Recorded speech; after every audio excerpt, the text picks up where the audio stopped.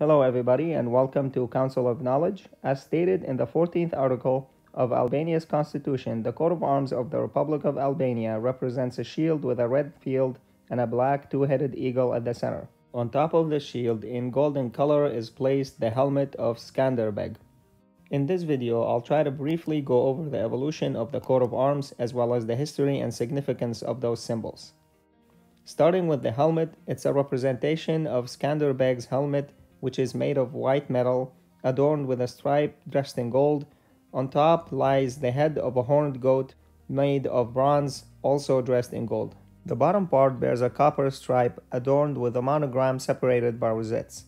The monogram stands for Jesus the Nazarene, bless thee, Prince of Mat, King of Albania, terror of the Ottomans, King of Epirus. But who is this Skanderbeg fellow? Gjergj Kastrioti Skanderbeg is considered one of the most influential historical feudal lords and military commanders in the history of the country for leading a rebellion against the Ottoman Empire in what is today Albania. Moving to the eagle, and although double-headed eagles are not unique to Albania and can be seen representing many historical and current states around Europe, we will be trying to retrace the Albanian double-headed eagle on the flag and on the coat of arms throughout the history of the region. When we move back in time to the 12th and 13th century, we can see the Principality of Albasan, the first Albanian state to be recorded in history. We can see that the eagle that they used to represent this principality was discovered in the ruins of St. Mary Church in northern Albania. However, this eagle was not double-headed. Although the double-headed eagle was used by the Byzantine Empire, the Serbian Kingdom, and even can be found on some ancient Hittite carvings in modern-day Turkey, we have to wait till the 15th century to find the first Albanian double-headed eagle, which belonged to the coat of arms of the House of Kastrioti.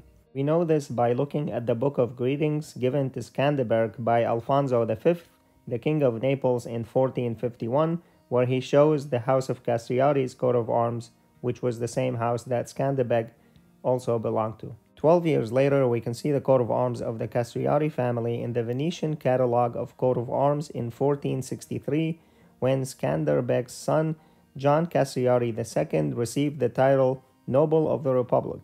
Two Albanian eagles can also be seen in this picture of the tomb of Constantino Kastrioti, an Albanian noble, bishop, and grandson of Skanderbeg. In the words of Marine Bartoletti, a 15th century Italian historian and priest, Skanderbeg bore a red flag embroidered with a double-headed black eagle.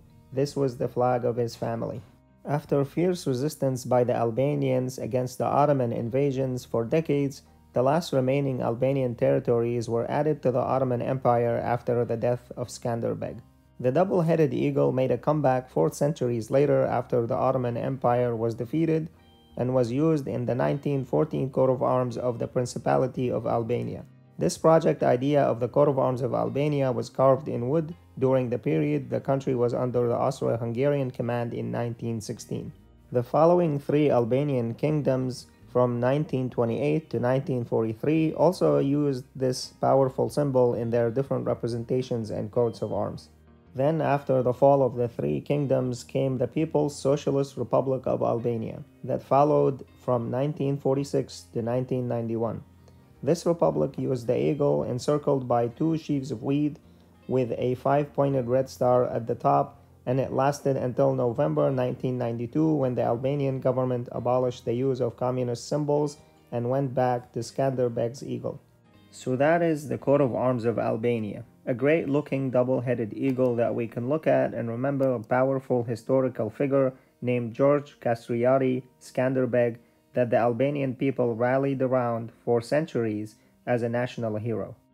Thank you guys so much for watching. I hope you liked it. Make sure to leave a comment below if I missed anything or if I got something wrong. Make sure to subscribe if you want to catch future videos. It really helps me stay motivated to make more of these videos. Anyway, thank you and see you next time.